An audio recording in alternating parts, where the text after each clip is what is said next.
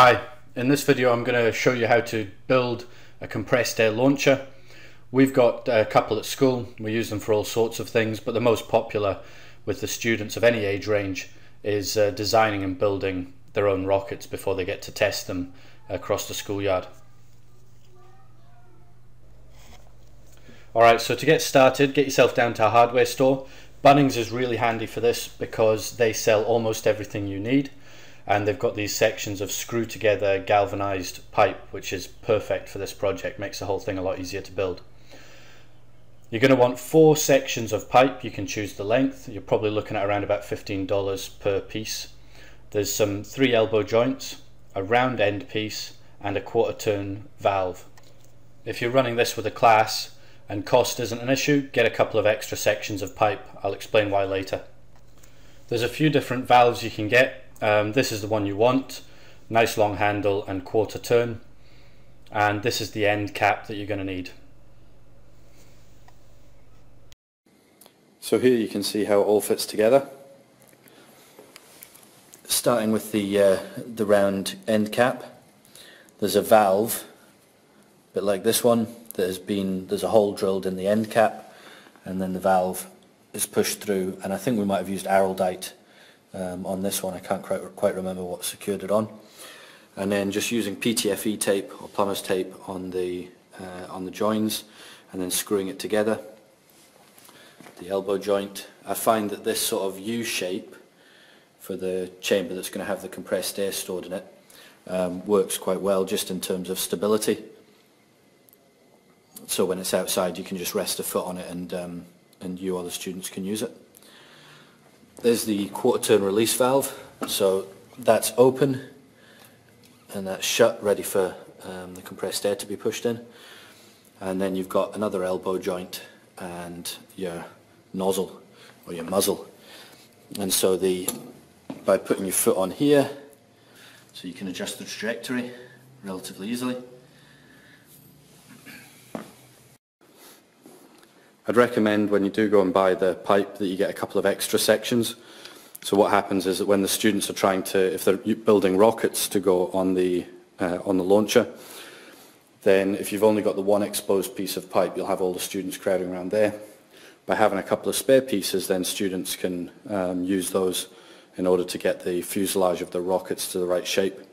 And that just makes life a lot easier in terms of managing the class and spreading the students out. So to make the paper dart or rocket, I normally give my students choice of different colours and thicknesses of card or paper, and they take a piece of card and they roll it around the muzzle of the launcher so they get the dimensions right, and they can do it in this orientation or they can do it in this orientation, and I leave that up to them.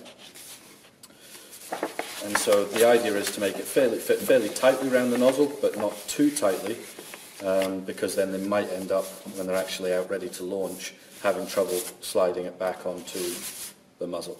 They want to make sure it's a reasonably tight fit without being too tight. Okay, so that's the fuselage, and then you can just run a bit of sellotape down the edge there. Alright, so that's the fuselage. And then the simplest way to make a nose cone is just to fold one end of the dart over and tape that down.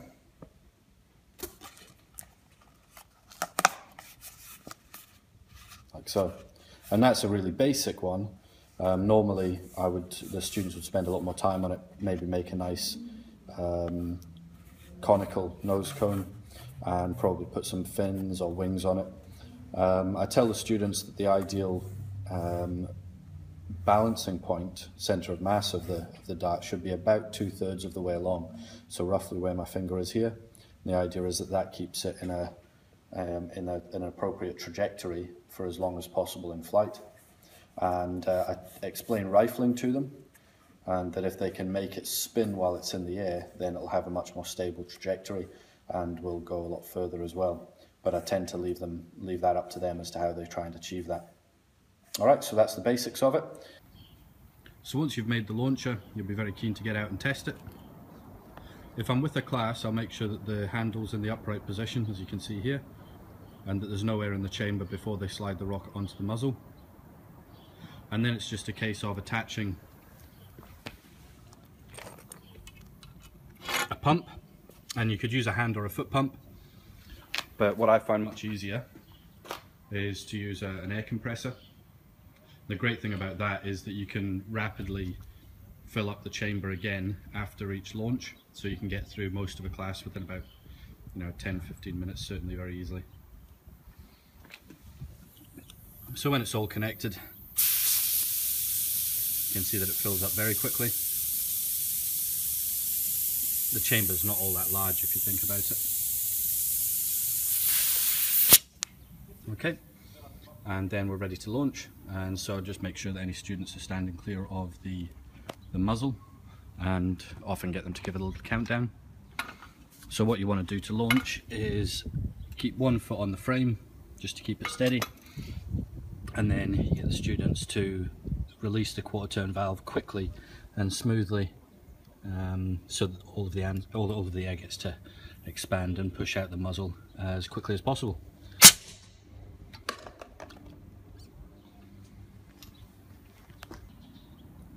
So another thing you might want to try doing with the launcher is firing potatoes. It makes a really good giant spud gun. And if you want to do that, you're going to open the valve, and then you're going to take a potato. I've got a really old one that's been left lying around in the classroom for a while, and you're going to force it down onto the muzzle, and then you're going to use a clamp stand or a metal pole in order just to ram the potato down to the base of the muzzle. Okay, so we'll give that a go. Not sure how well this will come out on camera.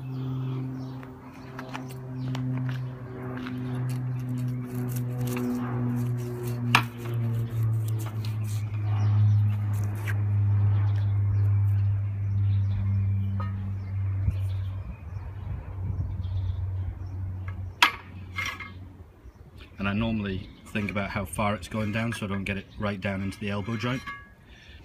So I can see roughly how much of the clamp stand I want to be down through the pipe. I've got to do nicely.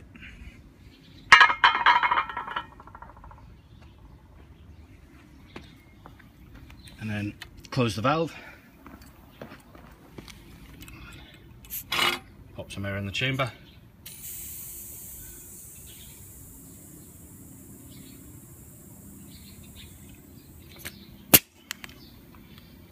And I'll just move the angle so we don't give those people in that car a nasty surprise.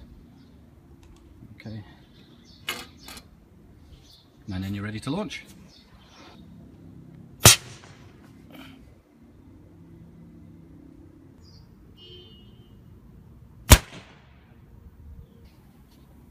We all know the great thing about science demos is bigger is better, and so then you can start experimenting with different sizes and shapes of launcher.